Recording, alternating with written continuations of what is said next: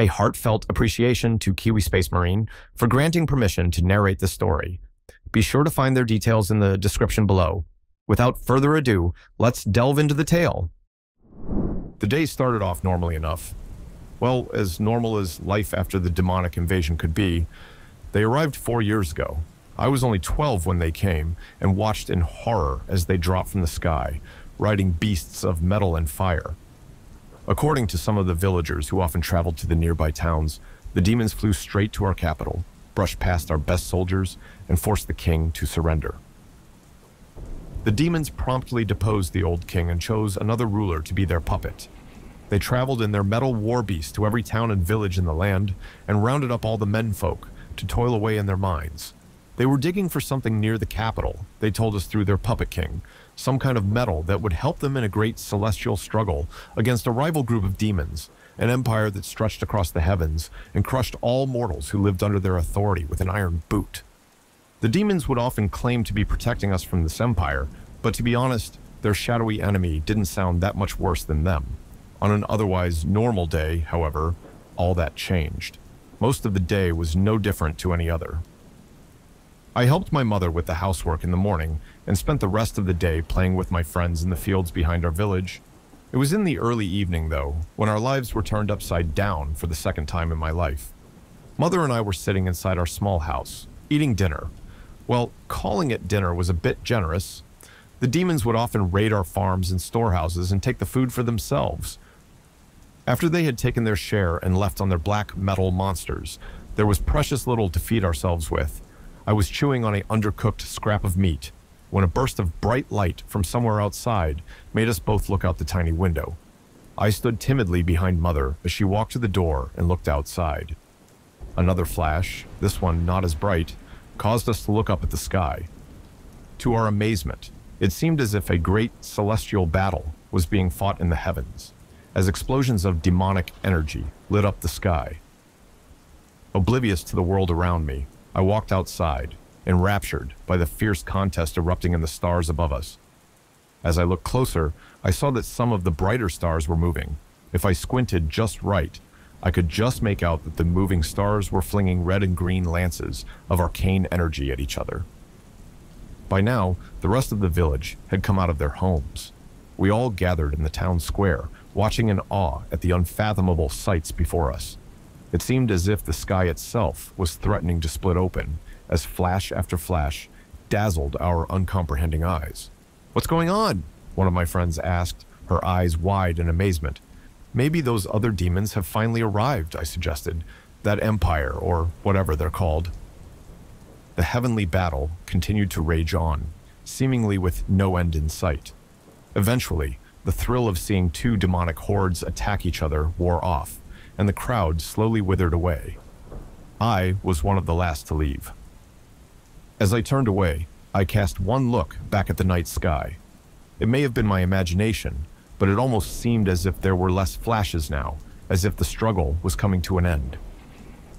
Shrugging, I turned away and walked back inside, eager to finish my humble meal and get to sleep. The next morning, as I went about my morning chores, I was startled by the sound of a bell being rung in warning. "The demons!" someone was shouting. "The demons are coming!" The sound of panicking villagers was drowned out by the unmistakable deep growl of the demons' war beasts.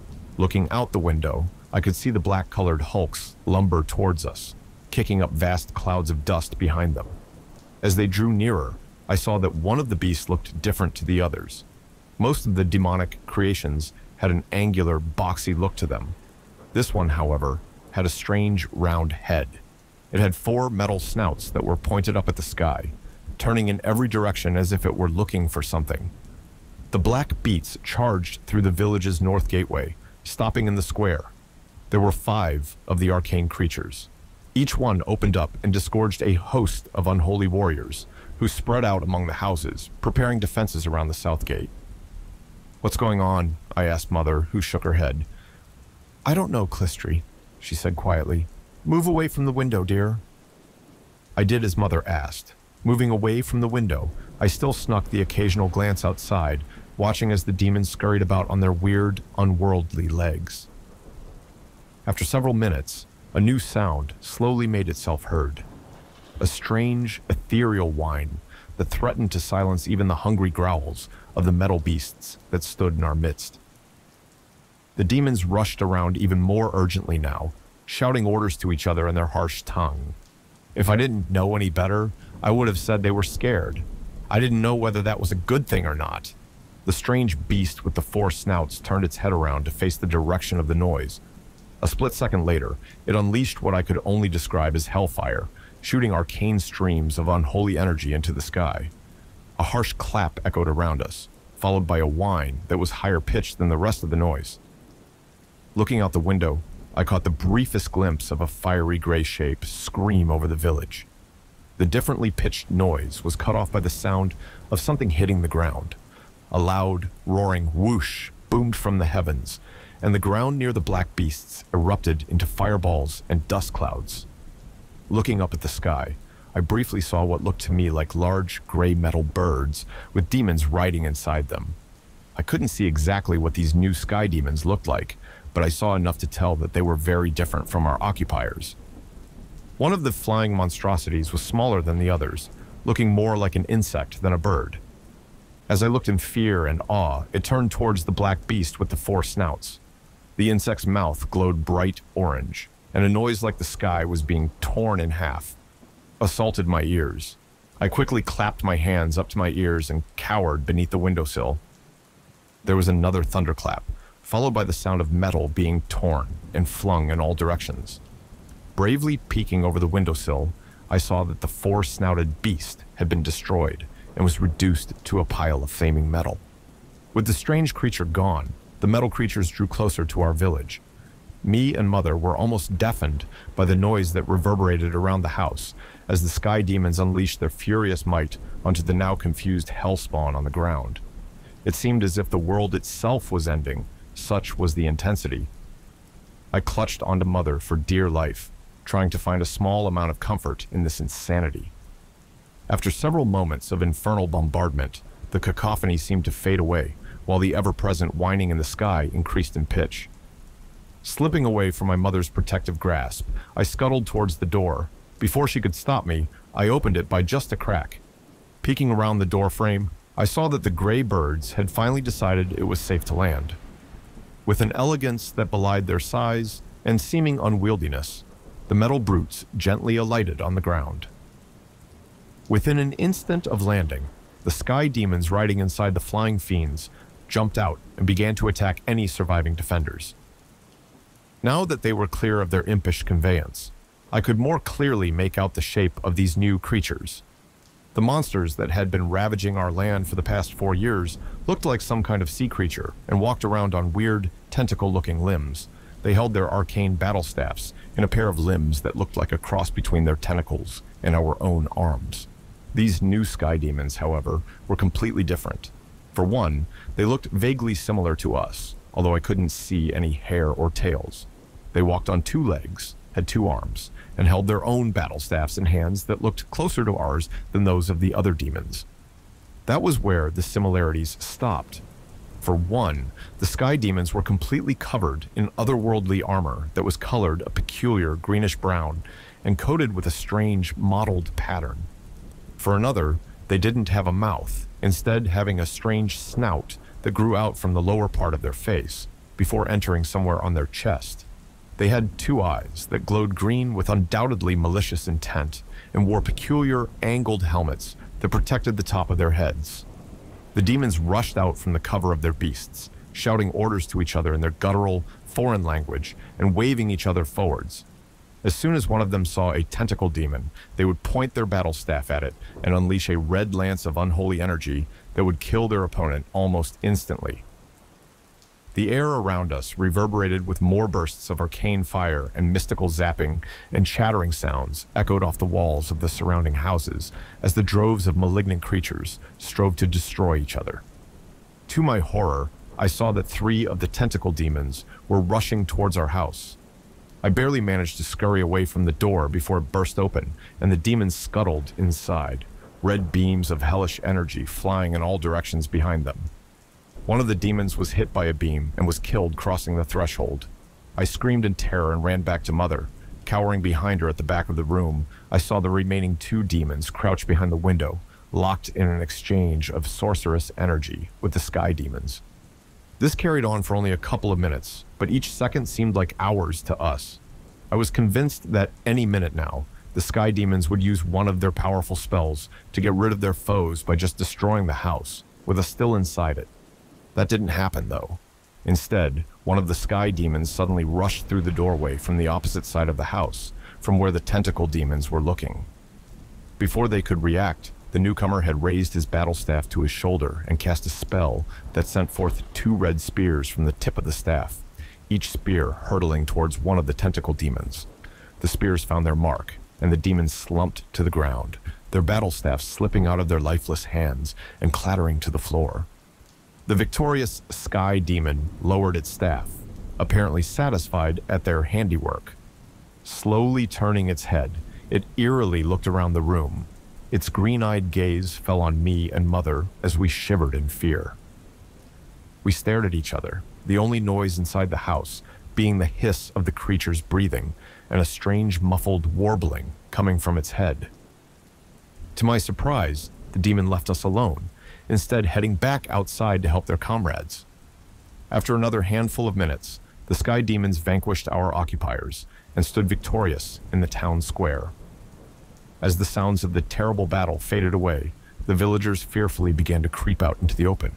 Me and Mother joined them, casting fearful looks at the demons as we looked around at the carnage that had been wrought. The still smoking bodies of the tentacle demons lay all around us, and their black metal beasts sat in ruins. A couple of the empty houses had been destroyed, and the smoke and flames from the ruined buildings added to the hellish imagery around us. The gray birds and insects continued to circle the village, their whirring screams threatening to deafen us. Everyone was wondering what these new sky demons would do to us. Would they kill us? Eat us? Kill us? And then eat us? Or would they just take us as slaves for themselves? The demons, for their part, barely acknowledged us, and instead spread out among the village, keeping their battle staffs by their sides as if waiting for a potential attack. As we stood around, we became aware of the growl of war beasts slowly coming towards us. This time, though, it didn't sound the same as the tentacle demons' beasts. Looking towards the south gate, where most of the sky demons were standing, I could see a dust cloud being kicked up by something moving along the road. Sure enough, several war beasts soon hove into view, cresting the top of the ridge the village was built on. Unlike the beasts used by the tentacle demons, these beasts were smaller and sat lower to the ground. They were colored the same as the armor worn by the demonic soldiers and bore similar patterns. As they lumbered through the gate, I saw that 2 or 3 of the beasts were much smaller than the rest and looked more like asterisk-less carriages. Several demons got out of the carriages and walked over to another group that was approaching them. 2 of the demons began to talk with each other. Eventually, one of the demons shouted something to the ones standing by the strange, self-moving carriage. They went and pulled a large box out of the back of the carriage.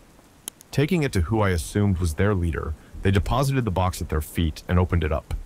The demons proceeded to perform what I could only describe as more of their witchcraft, taking things out of the box and assembling them into some kind of apparatus. We all stood around nervously, unsure of what was going to happen. Strangely enough, no one tried to run. Maybe we were all just too scared to. Once they were finished with their device, one of the demonic soldiers spoke into a small box that was connected to the rest of the arcane creation. After a few seconds, the device, a strange box attached to a long stand, emitted a harsh whine. Suddenly, it began to speak. "Do not be afraid," a booming voice addressed us in our own language. "We will not hurt you. We are the Human Empire. We are here to help you." A few minutes earlier. Sierra 7, this is Sierra 5. Form up on pattern Delta and steer heading on Vector 037. Drone Recon has spotted 4 enemy Victors escorting a mobile AAA battery, moving along the plains to the north. They're heading towards a village on Hill 328. They want us to take them out before the rest of the transports begin their landing. Over. Roger, Sierra 5. Nav's telling me that Hill 328's in Grid 75A. Is that correct? Over. Affirmative. Roger, we getting any ground support on this one? We have an armored detachment moving out from LZ Bravo, but they'll be a few minutes behind us. All they'll be able to do is mop up the stragglers. Over. Roger. Private Walker idly listened to the pilot chatter as he looked out the open door of the VTOL transport. A couple 100 meters below him, the fields and plains of this alien, yet familiar world rushed past him at a few 100 kilometers per hour. Turning his attention to the LA-55 rifle in his hands, he checked the energy weapon's charge and coolant level for the umpteenth time. Satisfied his weapon was in tip-top shape, he leaned back in his seat, trying to ignore how the gas mask and CBRN suit he was wearing chafed against him. Why they had to wear the thing, only the Imperial Army mission planners knew why. Supposedly, it was in case the squids used chemical or biological warfare. The private personally doubted they would. That could have side effects on the local primitive population, and the Shimla needed those primitives. The Shimla Confederation had invaded the planet 4 years ago when they declared war on the Empire for the second time in the last century. The planet, whose name Walker had forgotten already, technically fell within the Empire's territory, but the Empire hadn't landed or contacted the native population. For one thing, they were too primitive to warrant a contact, having only recently entered their medieval period when the planet was first discovered 200 years ago.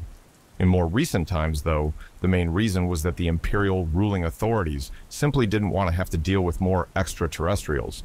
They had enough on their plate with the Confeds blustering, as well as the ingrates in the protectorates and residential districts.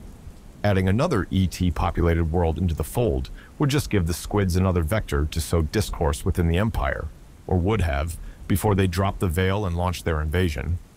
Alas, the planet contained some metal or other that the squids reckoned could be used to improve their starships. So, now that the Shimla had been pushed back from other, more important targets, the Imperial Army was rushed to this nameless dirtball to liberate it from Confed occupation.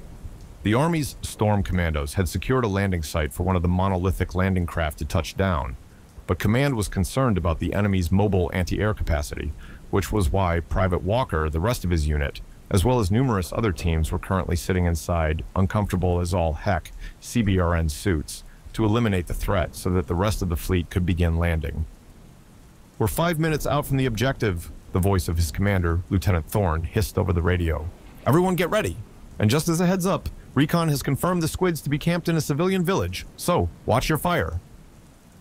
Another soldier, Corporal Shale, scoffed quietly. "Damn prims are so stupid. They'd probably run in front of our bullets anyway," he muttered darkly. "Stow that talk, Shale," barked Thorne. "Save it for the squids." "Yes, sir," Shale replied sullenly. Everyone else in the transport began to check their weapons, and the door gunners racked the charging handles on their EMAG 42 automatic railguns. Walker, having already checked his laser rifle, checked his CARF, 111 caseless submachine gun, and the CS-91 caseless pistol he carried as a sidearm. Looking outside again, Walker saw the soldiers in the VTOLs on either side of his transport prepare their own weapons. There were 5 transport VTOLs in the small airborne assault force, with a pair of AV-85 attack VTOLs providing fire support. "Sensors are pinging incoming AAA," the pilot of the lead transport reported. "All craft evade." Walker gripped the sides of his seat tightly as the aircraft lurched to one side to evade the incoming plasma fire. The transport on their right wasn't quick enough and burst into flames as a stream of superheated energy impacted it. The craft dropped out of the sky, screaming over the village before plowing into a nearby field. "We're in range," someone called out. "Let them have it." The flight broke formation and began to circle the village. The door gunners opened up on the confused Shimla, firing round after round into the enemy forces, while the attack VTOLs fired their rockets at the armored vehicles. Smoke and dust from the explosions billowed into the sky, making it hard to tell what was going on down below. "I'm reading enemy forces on thermal," one of the gunners reported. "They're taking shelter in one of the houses." "Do you read any civilians in there with them?" "Negative, sir. You are clear to engage." "Roger, engaging." The gunners strafed the house with the EMAG 42, while one of the AV-85s shot a couple of rockets into it. The combined fire turned the simple hut into splinters. All the while, laser beams and plasma bursts shot into the sky around the transports. That anti-air is beginning to annoy me, the voice of one of the pilots came over the channel. I'm taking it out, stand by. Looking out the door, Walker saw the attack VTOL open fire on the alien turret with its powerful minigun. He could make out the sound of the gun, even above the noise of the transport's engines. Anti-air has been eliminated, the pilot reported as the black-colored alien vehicle erupted into flames. You boys are clear to land. Roger. Engines rising to a crescendo. The transports touched down inside the village square, and the soldiers quickly disembarked. Walker was suddenly glad for his respirator and sealed suit, as it made breathing in the smoke-filled environment much easier. Go, go, go, Thorne called out. Secure this area, Shale. Take your squad around the west side. Yes, sir, the corporal yelled back. Walker, Gomez, Pierre, on me. Left side, let's go. The soldiers rallied around Shale and began to sweep the village. Almost immediately, they came across a group of Shimla. The thermal and night vision sensors embedded in Walker's helmet made picking out the targets almost too easy. Raising the last 55, he centered the crosshair on one of the squid-like aliens and fired. A laser beam, flaring bright red in all the smoke and airborne debris, shot out from the barrel and bored straight into the enemy soldier. Releasing the trigger, he shifted his aim and fired again, felling another opponent. The squad made short work of the extraterrestrials and carried on their sweep. The whining zap of lasers, the chattering rattle of CARF 111S, and the claps of explosions echoed all around the soldiers as they walked around the village, terminating any hostiles they found with extreme prejudice. Watch those 3 squids on the left, someone suddenly shouted into the radio. They're heading for a civvy building. Roger, I see them. A distorted, tinny rendition of a LAS-55 being fired and echoed over the channel. Got one. Hold on. They've just ducked inside. I can see them on thermal, but I can't get a clear shot. There's civilians inside. They're too close. Damn prims, Shale exclaimed. Always lousing everything up. Looking down a narrow alleyway between 2 of the native huts, Private Walker could see another squad trading shots with a group of Shimla currently taking refuge inside a nearby house. As he looked over the house, an idea struck him. Cover me, he called to his squad mates. I'm going to try and surprise them from the side. Copy, Private Gomez replied. Crouching low, Walker darted down the alley and made a wide loop around the square until he was standing at the hut's corner. This is Walker, I'm going in, he said over the radio, before darting around the corner and through the door. The 2 squids inside were too busy keeping the squad outside pinned down, so they didn't notice the private as he raised his rifle to his shoulder. By the time they did notice, there were already 2 laser beams heading towards them, 1 beam for each ET. The shots found their mark, and the Shimla fell to the ground, dead. Switching on his thermal and night vision, Private Walker scanned the rest of the house. The walls were just thin enough that he'd be able to make out if any more squids were hiding inside. All he found, though, were 2 native civilians, cowering at the back of the room. Walker stared at them for a few seconds, the only sounds being the hiss of his gas mask's respirator and the faint echo of radio chatter. Deciding they were harmless, he turned around and walked back outside to rejoin the battle. It was over in minutes. The Shimla had been eliminated. All the soldiers had to do now was wait for the ground forces to arrive so that they could try and smooth things over with the natives. Winning hearts and minds, Command had called it. Walker wondered how they were meant to win hearts and minds while dressed in something that probably looked like their version of Satan. After a few minutes of waiting, the armored convoy arrived. Lieutenant Thorne and a few other soldiers walked over to the lead vehicle to greet the commander, a Captain Ellison. What's the situation, Lieutenant? The captain asked after clambering out of the cramped armored car. Sir, Thorne began, all hostiles have been eliminated. We were just waiting on you to set up the translator. I see. Sergeant, the captain turned to another soldier. Get command on the horn. Tell them the fleet can begin landing in this sector. Yes, sir, the sergeant replied. Sorry we couldn't get here sooner. Ellison turned back to Lieutenant Thorne. But you know how the Army is with its logistics. Yes, sir, the lieutenant nodded sagely. Okay, people. Ellison turned to a couple of his men. Kurt, Schroeder, get that translator and speaker set up. The soldiers in question nodded and pulled a large box out of the boot of the captain's car. They opened it up to reveal an amplifier with a large portable speaker. Attached to the amp was a small translation computer and a microphone. The computer was filled with linguistic data copied from a Shimla starship captured in orbit of this planet.